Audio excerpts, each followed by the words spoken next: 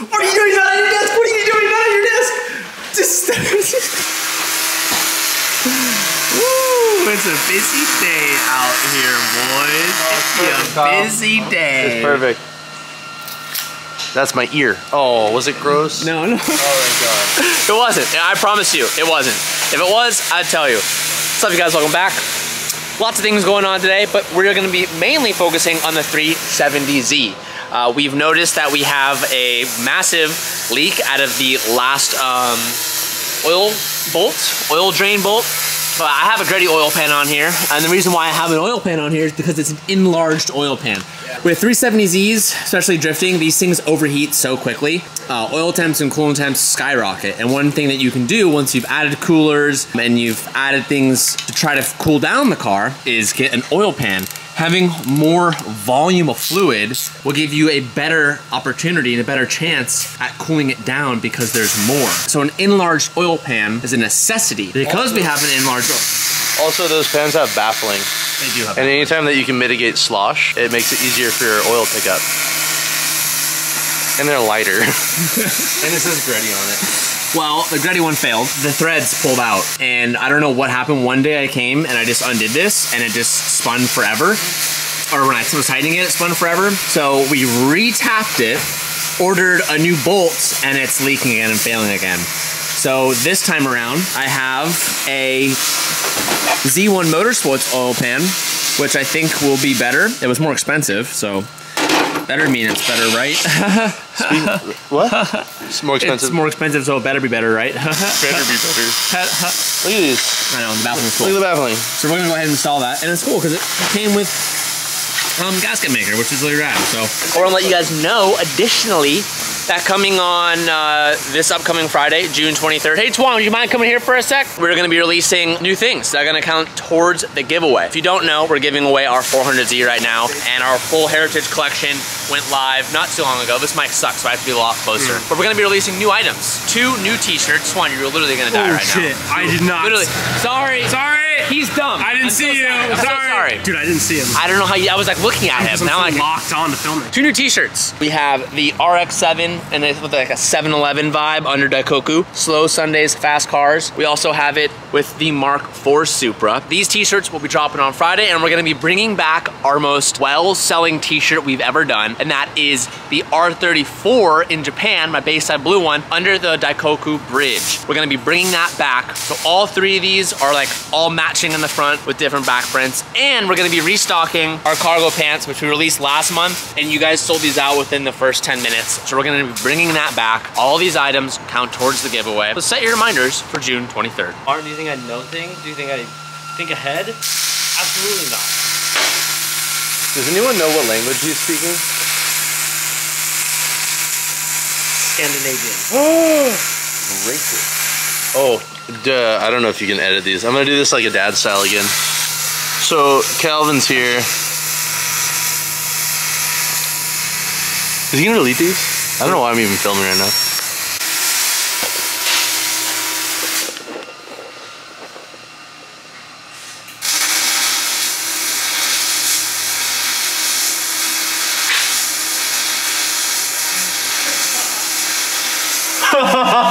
Hey! So, just kidding. I'm just kidding, dude. What I was gonna... What do you have to say about here? About the window? No, dude, why are you projecting? I wasn't even gonna discuss the window. I was gonna talk about what you were doing. The window's fine. So... This looks great. Did we do an update on our new design? I don't know. This is even for the main channel, Okay. but... Oh, it's not? No. Yeah, whatever. Look at the camera in my hand. It's like a potato. I like it. I prefer it. It makes... Don't. I don't, you fuck. Well, I don't know what video this is for, but since this is a street car, we want to have a lot of trunk space, so we're transferring the load from the wing down to this point, which fixates on this, and we did like a little dry run, and it feels great, so we're gonna do it. We had big hopes to do really cool stands with plates so it could disperse the load onto the frame rails, etc. But then we discussed the whole, I don't know, whatever, the arm system, and then, oh yeah, that was it. So it was like this weird box I was gonna sit in there like this guy goes. Like that. Horrible angle on my end. It's okay. But anyways, we talked about it, and this thing will probably see like, I don't know, 200 to 300 pounds of downforce on the fastest he's ever gonna go in this car. So tying it into Stop it. the factory points, these boxes aren't gonna crush or crumple. So we'll probably just gusset this a little bit. It's really sturdy up in here. What? Oh yeah. Kind of like that, but welded. I'm kind of brain dead today, so sorry for the brain fog. But you're never gonna see this, which is sick as hell. Just a full GT wing, trunk open, swan necks and everything. Anyways, I just want to come over here and say I'm pretty skeptical of the way that anything is assembled by anyone that sends anything. So like that's even kind of bent. So what I'm gonna do is I'm gonna remove this hardware, Loctite it, and reinstall it. That way I know that it has been at least touched by someone here before it goes in the car, and then I can not lose sleep over it. I think the whole race car aesthetic of this car is really important, but equally as important is the street car portion of it, like the full interior, etc. So it's kind of nice to 100% be able to open this trunk, and when you open it, like so, you don't have anything intrusive in your trunk space. Like we were gonna box the center section in and have the stands go off to the side, batteries relocated, we had to cut the tub out for the diffuser, etc., etc. We were gonna recarpet it, but not having to have these stands or the quick release latches that we're gonna have on the top to tie everything in, and keep the real, I don't know, street car usable kind of Ferrari luggage in the front portion of it is, what are you doing? Huh? What's going on? Contact somewhere. Where? Do it? Oh, I see this bolt push out the factory. It's this to this. So yeah, I'll trim this down. Oh, okay, I see. Well, point in case, this whole car is trial and error. We've done and redone things quite a few times, and it just is what it is. But... Oh wait, it's not. Oh my god, Kyle, you're making me look like a fucking idiot. Because it clears it by about a half inch. Ow! Alright, lift it real quick so I can get back to that. But yeah, this just aesthetically is pretty pleasing. It serves the same purpose. Everything's tied in, multi-directional, so these can't flex, this can't flex. Ties all the load into these points. And then we're also going to, same thing I've just talked about, trial and error, have Kyle, thanks bud, silica bronze these back in. With this, call it a fail. No, I didn't say fail, I said trial and error. I wouldn't even call it an error. I never said error, I said trial. I think you did the right thing. Thanks, bud. But we'll cut this black line out, and then what we're gonna do is make a square tub that recesses, so this can fit in the rain channel pocket, or whatever, I'm brain dead. And then cut this bottom section out longer, so it still has a drip direction. My original thought was treat it like a sunroof and do like a nipple and have a drip tray, but Kyle said just, oh yeah, we'll just angle it, cut it longer, and that'll kind of help all of the... Kill me. Last but not least, so they did have Loctite. It's awesome. They did their job. I love it. I'm still skeptical, so I'm gonna put a little bit more. This was a little bent, so I straightened that out. But something I just wanted to note: you never know how something's sent to you. People do this with coilovers all the time.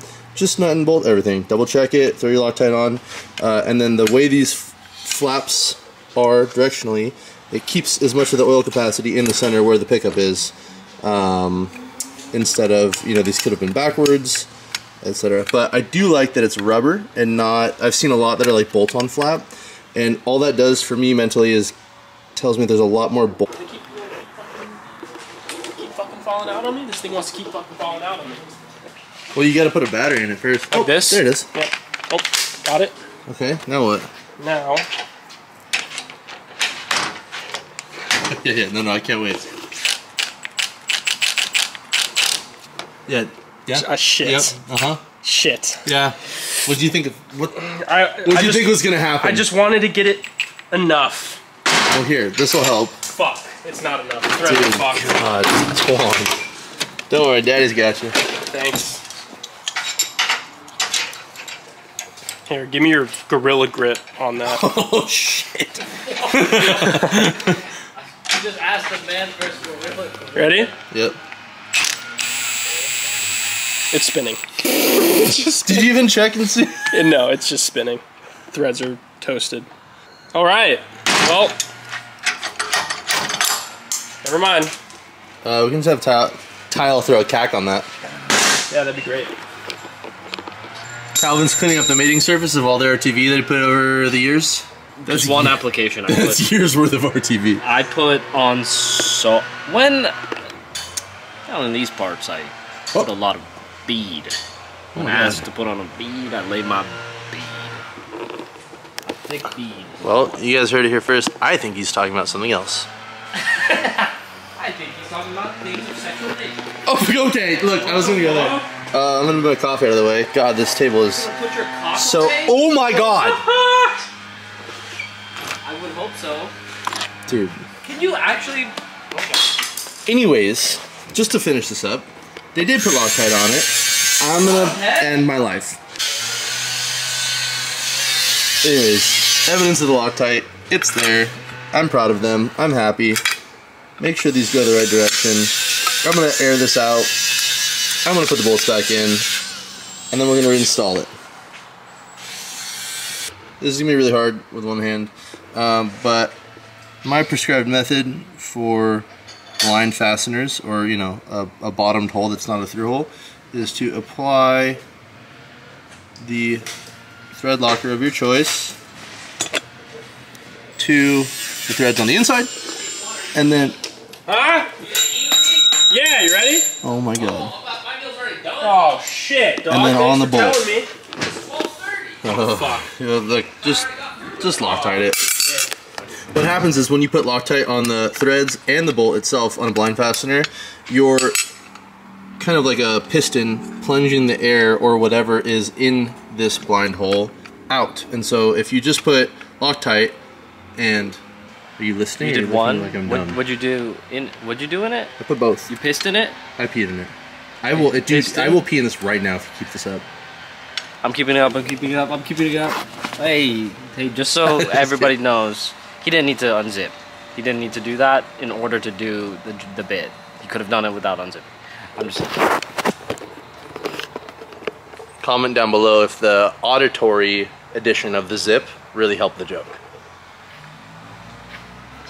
Did you fix your underwear? My underwear is brand new, but my pants are still ripped. This is gonna be a long clips video for no reason. It's because we're both idiots. Speak for yourself. Alright, I'm dumb too. Calvin just asked me if this has ever failed on me before or anything like this. I had a Greddy pan on an old SR20 probably 10 years ago, and the baffle was metallic and had bolts, and one of them left and grenaded my motor. So, so anyways, very sorry for how chaotic the last 5 minutes of this video was. One thing I just wanted to point out. All for 4 bolts. Well, if Calvin doesn't show up tomorrow, you know what happened. Yeah. Murder. I got pregnant. Okay. If you have a task at hand and it's simple enough for you to finish in a few hours or a day, do it. Do it. Finish it before you do something else, because you'll forget. You'll not remember where you left off, what you did and didn't do. So now the pan is good and ready for Calvin to install. Gee, thanks, Dad. Oh, welcome, son. What? What was that face? What face? I was gonna make a Kyle joke about being insecure. No, I was gonna say. When you do the. It's weird having someone else come up to you with the camera that's rolling. I do that to you guys all the time. Whoa. Yeah, you like that? Like in Double Team with me and my boy? Foot 5. Now I'm uncomfortable. Now it's Yeah, you like that. now it's Eiffel Tower vibes. Okay, that's not what I was going for at all. It was. That's exactly what I was going for. Is it on? No. Yeah, just say your lines. Say your lines. Hi, I'm TJ Hunt. This is my car. It's a Nissan Z. I really like them. That was tough for me to say. Nice. So yeah, I just brake parts clean it. Brakes parts. Yeah, brakes parts. So what you have here on the cars is brakes parts cleaner. You just clean the whole thing, and then you just take gasket remover. Oh my god! Look at that! Oh my god! Look at it. What's that gouge from? Is that from you previously? No. I bet. Previously on. and then you make sure that it's clean, and then you brake parts clean it again. There's so much oil. Weird oil pan. Ugh. Oh, dude, why is it? Stop trying to gaslight me. Stop trying to tell me that I'm wrong because I'm not wrong. It's the right way. Real quick before you put it in backwards, the pickup is at the back of the pan, and this pickup hole is at the what side of the pan? Crazy. You just go ahead and there it is. Yep. I'm not gonna say you're wrong. I'm gonna say I was right. Perfect. Nice. Hell yeah. Great job. I like the bead too. Oh, I'm missing a little bead. Oh my god. Where? Right there. Where? Right there. You see right there? Where? Right there. Oh, where it's raised? Yeah. Well, as soon as you touch it to that, it's gonna. Okay. All right. Right? I think so. All right. Okay. I'm not a doctor, but. All right. Okay. Okay. Oh. Oh. Did you want help? Is that here? I can stop. Oh, okay, I'll stop filming. And since all of these holes are open-ended, I'm just gonna drop the Loctite. Oh, where am I filming? Right. Do you want me to film you doing it? Nah, I thought it was. Drop a few drops down there. Drop a few drops down there. Then that way, Calvin can thread in all the bolts and hold it up and hold it down for me and the boys. You know, for the boys. Dude, I love when you, Oh, okay, that's... Got it, okay. When you close it and it goes... And then quickly... Anthony's watching us on YouTube. Okay. What? Well, I'm changing the oil. Calvin made a really good ad. Damn, this is a sick ass looking oil pan. Not sponsored. It is really nice. It's heavy duty too. Yeah. It Oh, where's the other one? it's in the trash. Oh. Yep. I don't know. I want to see the baffles on it. I'm pretty used to this. It's not in here though. You one-stop shit. Yeah, I don't know. Here, hold this for a moment. I know exactly where it is. No! Yep. Okay. Good view. This is. I'm so scared right now. Okay. All right. Hurry up! No, I got it. Valvoline. VR1 1030. Thank you, Valvoline. Woo! Oh, you're gonna grab it. No, this is. What the shit?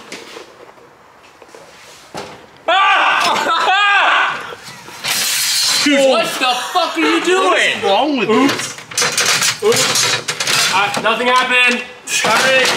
Nothing happened. Young, dumb, Full of. Hey, don't watch too. Come on. What all the ruckus was out here. From the shitter? Yeah, well, I was blowing my nose. I wasn't taking a shit. Yeah, whatever. He's blowing ass. I'm gonna blow my nose. liar, pants for. Look at these OEM Nissan filters. Dang, that's nice. I used to order Fram. You know what's good? true. No, you know what's Tried good? it. Fram's Mobile. not bad. Oh, I can't say that. Oh. I couldn't say that. Hand tight. No, you can't. I can't say. I can't. Hey, you can't let them know that we're filmed. I'm always like, TJ, this car sounds like one giant exhaust leak. It's because it is. Consistently. I can't even say how many times we've fixed this. Twice Oh, since it's I've been threaded. here. Oh, I'm threading it back. There it is. I need to find a. Well, there's no nut on it. Wait. One of them's threaded. Well, I think this one could be threaded, but we definitely should put a nut on Hey, it. Dylan, come here. Oi. Come check this out. Look at this one. You're gonna point this out. You're gonna point this out. Hold on. Oh yeah. Okay, Twan. Nice. Okay, let me just follow this back. Okay. I wonder why. I fucking really wonder. What's wrong with Well, this? there's nothing wrong with this, except like, you know, Oh, I forgot This the is rear com- was like that. Yeah. completely not connected at It's all. because the exhaust is supposed to be to here, and then it got pushed back like a snake, and then it bent this and broke the other bulb. Whoever's driving it is probably really giving it the beans. I agree. So it's like winning comps, getting podiums or some shit. Yeah, something like that. Yeah, something like that.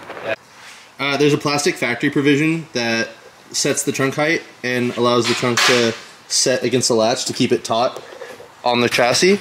Kyle made aftermarket bungs for metal bolts, and then we'll put a rubber cap on it so it still has some room for squish. But this way, all of that load from the wing will be here and on the factory brackets. Here's the stuff. Factory? Now where's the other one?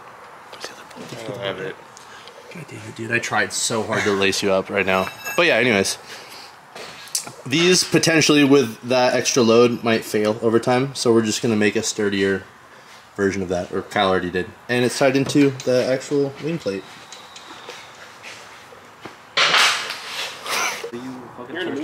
And on today's episode of Inside Calvin's Asshole.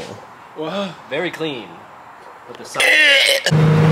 We're driving home from the shop, and I saw this vet in traffic, and I was staring at it, and I'm like, wait a minute, I think I know that license plate. He has a Stack Chips by Whips Hunt & Co. license plate. That is so rad. I rolled up to him and said what's up. He saw me from a few cars back. It's always so wild seeing your guys's